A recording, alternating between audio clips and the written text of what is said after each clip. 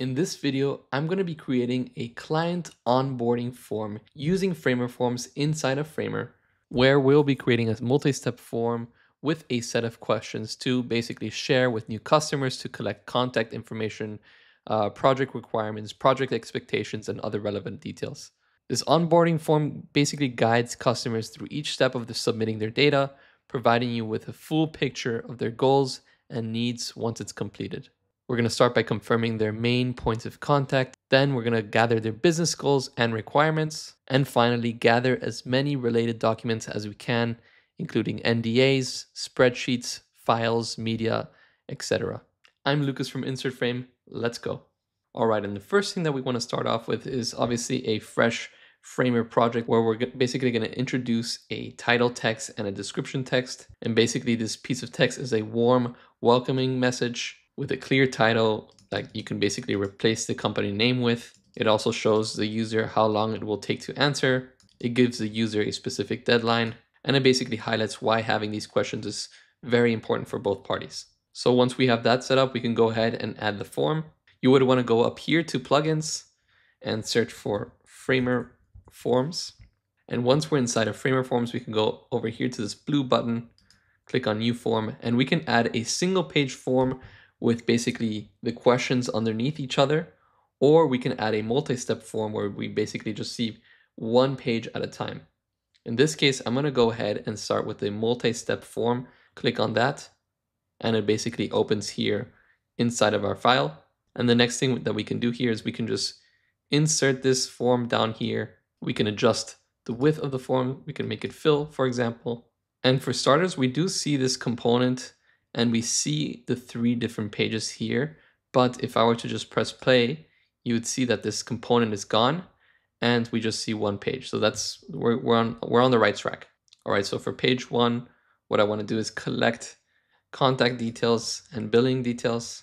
All right, so I've added additional pages. As we can see here on the layers panel, we have now 5 different pages. Page 1 is the contact and billing information. Page 2 being the business goals and requirements. Page 3 being the related documents. Page 4 being the additional information, and page 5 being the submit page. And we still have like the general data over, like the general inputs over here. We need to replace that. So that's the next step. We're basically going to populate each one of these different pages with their relevant inputs. So for example, in related documents, we would need some type of document uploader. In additional information, we would want some type of text field. And in contact and billing information, not only would we want names and an email, we would also want some type of address, for example, and telephone number. And in order to start adding this information, what you would need to do is go up here to plugins, search for FramerForms again, and under form inputs, you can see the different types of inputs that we have available to us. So for example, page 1 can look something like this, where we have a main title, contact and billing information. Then we have a question, who will be the primary point of contact for the project? We can add a full name, title, email, and phone number, right? So this is a great start for a set of information. And you can see that it's pretty wide. That's something that we have to format later, but we can easily do that because, you know, we're using Framer. And as you can see, in one page, we can add different stacks of information, right? We can add the primary contact, a backup contact, and what is the building address, right? So again, inside of each page, we can add different types of stacks. We can also insert different types of inputs like text areas or like dates. All right, and in total, we do have 4 pages instead of 5, right? You can see the different pages by the, headers right here. We have contact, we have business goals, we have related documents and additional information. And you can see there's quite a lot of different inputs here. Important next step is to basically go through each one and give each one a unique name, input name. So in this case, I would probably want to duplicate this and call this one first name and the other one last name. And over here, we want to call this one first name, right? And we want to call this one last name. And basically, we have to do this with all of these different inputs so that they are unique. This is very important when a user basically submits the form and we get the results of the form. We don't want anything repetitive.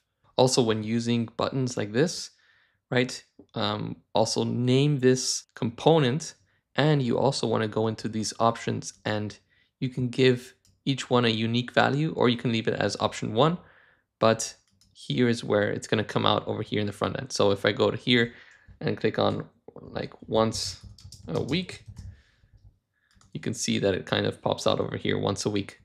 All right, and once we label all of these different inputs, we can go ahead and click on play, and you can start seeing that we have the first page being shown, and we have this down here as an indicator for the different pages. So we can go and click on next and see the next page, and then see the next page, and then the final one. We could go ahead and adjust the styling everywhere with the text and with the different layouts. And once we're done with styling, we can go ahead and click on this multi-step form layer, and we can go right here to the right, and under send to, we can click here. We can send it to our email, we can send it to Google Sheets, or we can send it with a webhook URL. In this case, I'm going to choose Google Sheets. And once we choose Google Sheets, we can go ahead and name this sheet client onboarding, create, and it is now connected. So now if I press play and I fill out the whole information, and then we can go ahead and click on submit. And then inside of Google Sheets, we get our client, well, I spelled it wrong, client onboarding, where we have the date of the submission, we have the target audience, the secondary phone, newsletter, primary first name. So all of the different information that was provided to us in this onboarding form. And then what you can do is you can eventually get this information and bring this to like your CRM or something like that. And back in Framer, what you can also do is you can add an additional send to option where you can add a webhook. And basically you can, for example, use Zapier to send that new client a thank you email. But yeah, guys, that's basically it. I mean, we built this from scratch. You can see how easy it is to build with FramerForms. If you want to read more about FramerForms, you can check that out in the description below. And yeah, let us know in the comments if you want to see me build out some similar ideas to this. But yeah, hope you guys enjoyed the video. Thank you so much for watching. Goodbye.